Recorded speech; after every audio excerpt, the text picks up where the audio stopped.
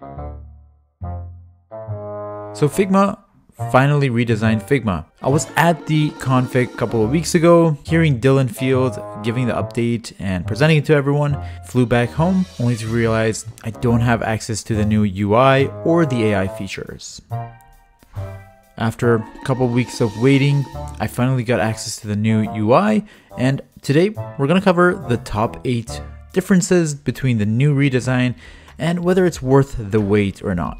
Here we are with the UI3. Now this is the light mode. This is what the dark mode looks like. Of course, typically I would go ahead and actually make it darker in terms of my canvas color.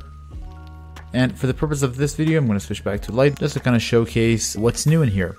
So the main difference that you'll notice is that the top bar is gone and the contents from it is either shifted to the left panel here or the right one, or this bottom new toolbar that they have. Now most of the stuff from the top, so your frames, your shapes, pen tool, text tool, comments, and so on, has been moved down here.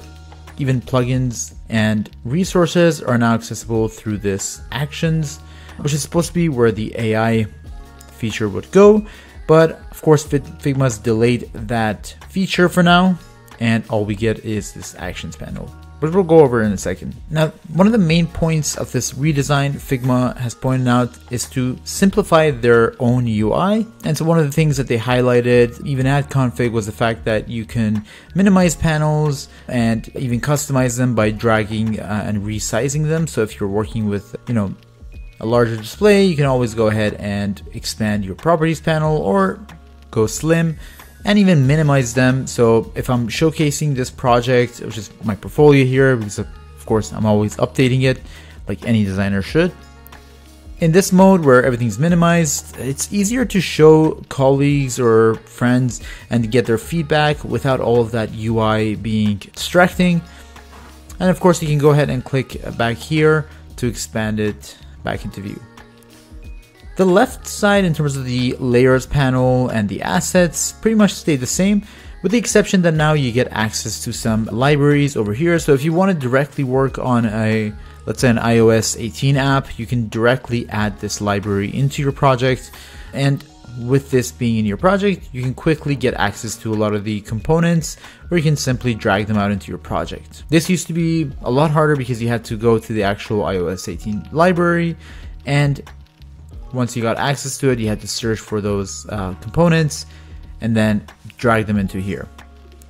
So they've made it easier to add other design systems into your project through this new assets panel. The name of your file is up here now instead of the middle at the top. And of course, you can access the same settings from before.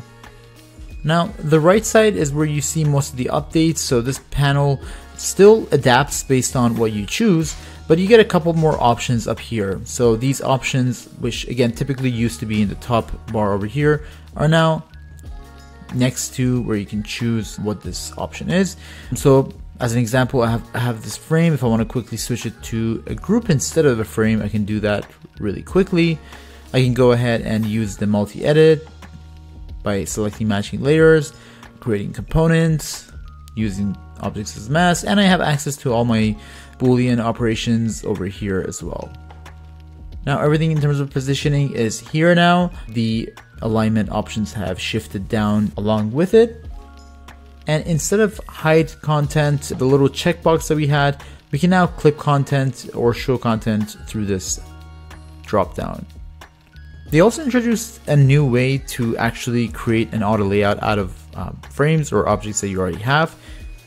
Now before, if I wanted to turn this into an auto layout, I would hit Shift A, and as you can see, usually it would mess it up because there would be nested auto layouts that would be required, which currently the default auto layout option doesn't understand. And so it's gone ahead and put them in a wrap style auto layout, which is not what we want. So now if I go back, you have a new suggest auto layout option, which you can actually get to by hitting Control Shift A.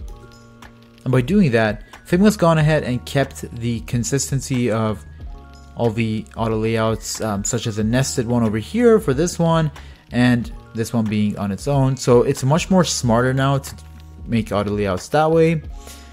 And in terms of your auto layout settings, they've been moved slightly down here. Your width and your options for your contents, fill container, and so on has been moved down here as well. Everything else is pretty much the same except for the grouping of a few things. So it might take a second for you to get used to it. Now keep in mind, at any point, if this is a little bit confusing, you can go ahead and actually click on this zoom view options and turn on this properties label, which will help you understand what everything is. And with this new redesign, there's less focus on the constraints. The constraints have been moved up here now, and I think that's an effort for Figma to shift people into using auto layout more, which I think is more popular than applying constraints. So that makes sense why they've taken up more space with the auto layout and moved constraints up here. A few quick things that you have access to is to flip things horizontal, vertical, and rotate 90 degrees quickly. This is nice so that you don't have to type in 90 degrees, 180 degrees, minus 90 degrees all the time. So I like this little neat feature. And another cool feature that I like is that under effects, you now have nice little icons to distinguish between inner shadow, drop shadow, layer blur, and background blur. And although these icons are subtle, it's really useful because if you have two different shadows, maybe an inner shadow and a drop shadow, you can easily tell the difference now, because I can't tell how many times I accidentally made the change to the wrong shadow and regretted it. When it comes to the absolute position button in auto layouts, you can go ahead and drag an item in here and you'll find this new ignore auto layout button, allowing you to move your button wherever you want in your auto layout or whatever item. Now, if you don't want to do that, there's also another way to drag items into the auto layout without following the constraints in there, and that is through holding Control and dragging the item in here. And now that auto layout or ignore auto layout is already turned on for this. Now onto this actions button, which I'm sure you're curious what it does. This is your new space for a lot of the things you might want to do, such as going to plugins and widgets, quickly grabbing some assets from here, finding and replacing items, and you get access to a bunch of settings and a quick search over here. Now, Figma saying that soon Figma AI will be right here. So if you don't have access to the AI stuff just yet, I believe it's on the way. So just be patient. Now back to the original question, whether this update is worth the wait or not. I would say it's not, because it's not that big of a difference. I don't think my productivity is gonna go a lot higher because of this new redesign. A couple of these things that we covered are nice to haves. I feel like Figma's pushed this update a little bit too early, especially with the AI features now delayed. So I'm hoping to get access to those AI features and really test those out as soon as possible. In the meantime, if you got access to UI3, I hope this has been helpful. If not, hang in there. Come back to this video once you have access, because you'll definitely get access within the next couple months, if not weeks. And if you already have access, feel free to drop in the comments below what's your favorite part of this redesign. With that, thanks for watching this video, and I'll see you in the next one.